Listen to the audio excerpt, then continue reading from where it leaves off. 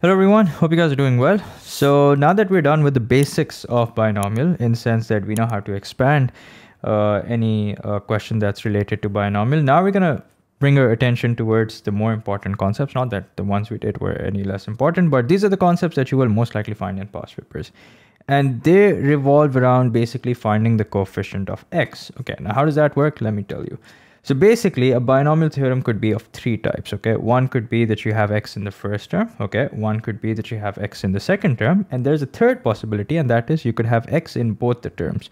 So what will happen is in the exam, in the test, you will have a binomial theorem, okay? And you will be asked to find just a particular coefficient of x, okay? And it could be coefficient of x squared, coefficient of x cubed, x power 5, okay? Just like the one I have over here. So let's look at this example, and then I'll tell you how to go about it. So it says over here, find the coefficient of x squared and x power 5 in the expansion of x minus 2 to the power 5. Now, assuming that so far regarding binomial, you only know what I've taught, okay? Then you may be thinking, okay, so how about I expand this, okay? And then we look for the coefficient of x squared and then the coefficient of x power 5, and we write the answer. Now, that's absolutely all right. You will get the right answer, but that's not exactly a very efficient way of doing this, okay? There is a more efficient way, but first we're going to do it the longer way, okay? So first we'll expand. And if you've been following, if you've been watching the past couple of videos, you must have heard me say that I want you to basically look for a pattern between the value of r, okay, in our expansion and the power that we have on x, consequently the power that ends up on x, okay? So if you've been able to identify a pattern, that's great. If you haven't been able to do that, that's fine, I got you covered. We're gonna do just that in this video. Okay, so if I want to expand this, we know that there are going to be a total of 6 terms, okay? Because the power is 5, so number of terms is always 1 greater than the power that you have. So we start by r equals to 0, which means 5c 0, x to the power 5 minus 0, which is 0, and minus 2 to the power of 0. And then we have r is equals to 1, which means 5c1, x to the power of 4 minus 2 to the power of 1, okay? And then we'll figure this out, what this expansion results into, okay? And we'll write down the answer. 5c2 x power 3 minus 2 to the power 2, and then r equals to 3, which means 5c3 x to the power 2 and minus 2 to the power 3. And then we have r equals to 4, which means 5c4 x to the power 5 minus 4, which is 1, and minus 2 to the power of 4. And then finally we have r is equals to 5, which means 5c5 x raised to the power of 0 and minus 2 raised to the power of 5. Okay, now let's write down these terms one by one, and then I'll tell you what's what. So 5c0 is 1, so is 2 to the power 0, which means the first x power 5, however, will be x power 5. So that means that's what the first term is.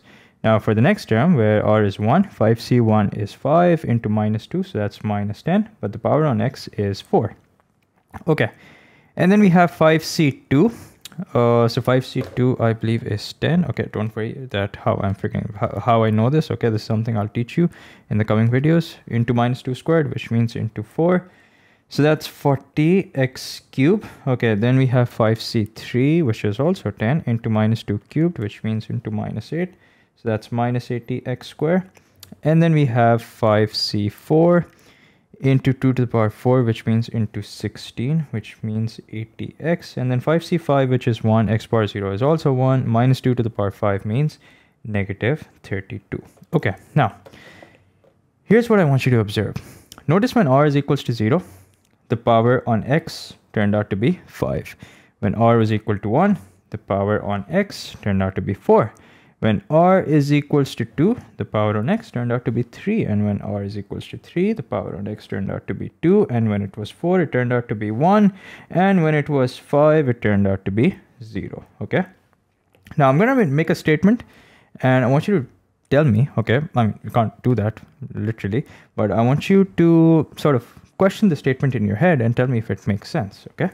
So if I say that r plus the power on x is equals to n, okay? Does that make sense to you? Let's see. So r is 0, okay? And what's the power on x? It's 5. What is that equal to? That's equal to 5.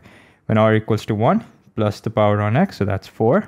What is that equal to? That's equal to 5. And same applies here. 2 plus 3 equals to 5. And that's actually true because the value that you have on x over here is basically n minus r. Okay, right over here, it's n minus r. And again, let's try it over here when r equals to 3. So 3 plus 2 equals to 5. Okay, so as far as this question is concerned, we have enough information to actually answer this question. Okay, so let's do that, and then I'll come back to this statement. And in the meantime, you can do some thinking along these lines also. So as far as the coefficient of x squared is concerned, we know that the answer to that is minus 80. Okay, now although it's minus 80x squared, but since the question is asking for just the coefficient of x squared, minus 80 will do the job. And as far as the coefficient of x power 5 is concerned, that is going to be just 1. Okay, now what if, now think about this. What if the power here was actually, let's say, 11 or 12 or 15 for that matter? Okay, and you were asked to find the coefficient of, let's say, x power 13. So in that case, would you have really expanded the entire expansion and worked out and picked the coefficient of whatever it is that you were asked to find the coefficient of? I hope not. Okay, so that means there's got to be an easier way, a smarter and a more efficient way. So there is. Why? Because if somehow you're able to pick the value of r that you're supposed to plug in the function that will give you the required coefficient, then that should do the job, right? Okay, so what's that formula or what's that technique that can help us find the value of r? So using this statement that I've written over here, if I make r the subject, so can I rewrite this as r equals to n minus the power on x, or the power of x, whatever you want to call it. Okay, let's call it power of x. Okay, so through this formula, what I can do is I can basically find out the value of r. Okay, now I'm going to write this formula nicely. Okay, and I'm going to make a note of it. I want you to refer to that note over and over again when you're doing questions for the first time. Okay, and then this will become like a muscle memory sort of a thing. So here's a note, and the note is when x is in the first term, which it is in this case, okay, comma, the value of r equals n minus the required power of x. And that's true because, for example, if you apply that over here, the required power of x is 2 and n we can see is 5. So if I had, instead of doing all this, just done 5, which is n, minus the required power of x, which is 2. So n minus 2 would have mean r equals to 3, and I would have straight away used the value of r equals to 3 and found out the coefficient of x squared. And the same could have been applied to when we were finding the coefficient of x power 5.